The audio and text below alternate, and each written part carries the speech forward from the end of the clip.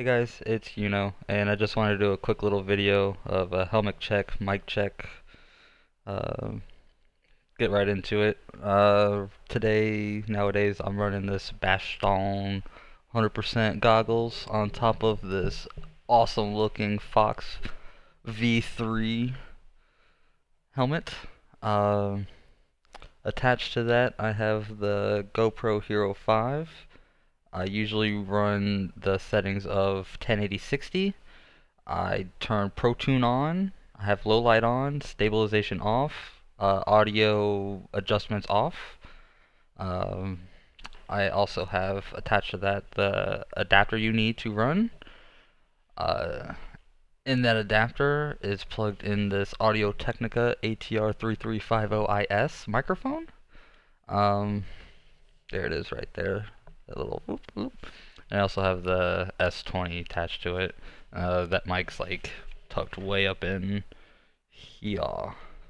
There's a little speakers for it.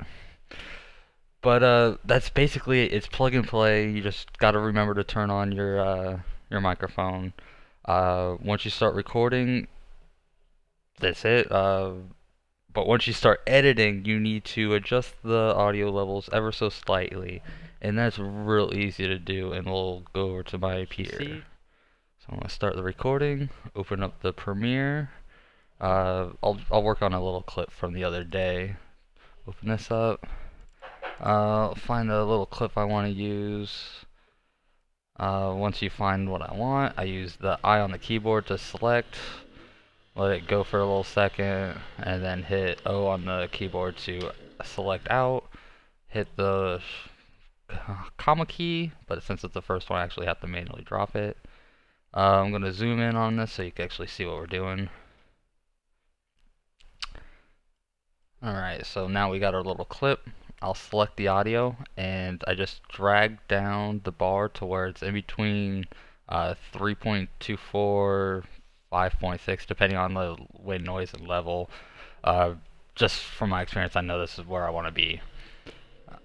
And say like if someone was talking to me for this first part, you could use these little keyframes and manually adjust the level. Like, see how I got so a little bit louder, and then you could like shorten it down so only during that part it gets loud.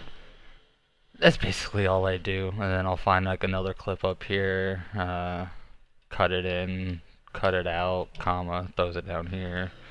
Oh, normally my thing would be here.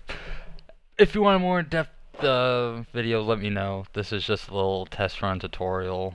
Let me know what you guys think.